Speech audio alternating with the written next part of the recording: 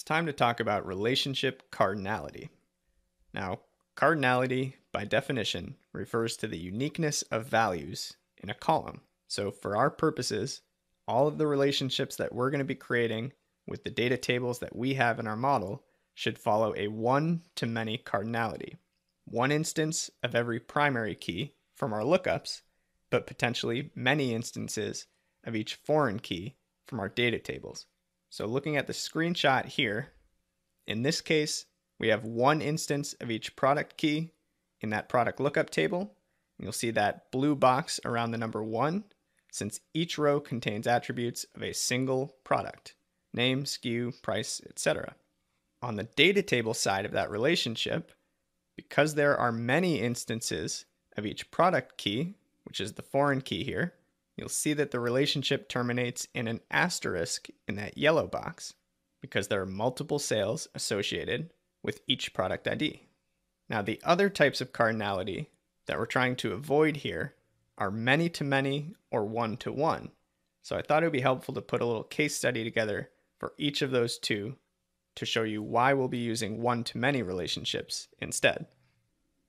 So our first cardinality case study is many-to-many. Now consider these two tables. You've got a product lookup table in green on the left, which has IDs, names, and SKUs. And you've got a data table in blue on the right, which has dates, product IDs, and transactions. So if you were to try to create a relationship between these two tables, you'd get an error message that looks something like this. Power BI is going to tell you you can't create a relationship between those two columns because one of the columns must have unique values. And as you can see above, we've got 2 instances of product ID number 4 in the lookup table and 3 instances in the data table.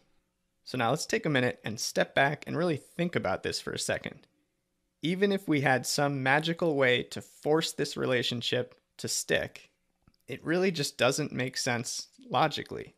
So we know that product number 4 was sold 12 times on January 1st, 9 times on the 2nd, 11 times on the 3rd. But since ID number 4 is associated with multiple product names, how do we know how many of those sales or transactions were for Washington cream soda versus Washington diet cream soda, which for the record sounds like the worst beverage on the planet? That's not relevant here, but you get my point. There's no way to make sense of this data with the tables in this kind of form. Now let's move on to our second cardinality case study, one-to-one. Now compared to many-to-many, this one's not nearly as bad. In fact, you can create one-to-one relationships. They're just a little bit inefficient. So consider these two tables. You've got a product lookup on the left, just like we showed before, but without those duplicate ID number 4 rows. And then almost like a smaller product lookup in orange on the right with product IDs and product prices. So if we were to connect these two based on product ID, we're creating a one-to-one relationship since each ID only appears once in each table. So again, unlike many-to-many, there's nothing illegal about this relationship. It's just kind of an inefficient way to do things. So to eliminate the inefficiency, what you could do here is simply merge those two tables together into a single valid lookup. Now, I know what you're thinking. I've been telling you this whole time never to do merging, it's inefficient, use relationships instead. But trust me, in this scenario, it's legit because we're still respecting the laws of normalization. All of our rows here are unique, and this merged, blended table still captures attributes related to the primary key. So it still serves one single purpose.